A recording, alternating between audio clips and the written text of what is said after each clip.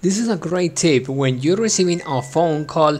Normally when you answer the phone, you're gonna see that all the screen is gonna be taken by the app of the phone. If you don't want that to happen, you're gonna do the next settings like this. So let's hang on that call and go back, and what you have to do is enter here, enter your phone settings, then enter the three buttons in the top, go to settings and enter this option called call display while using apps. Now by default this option is not activated.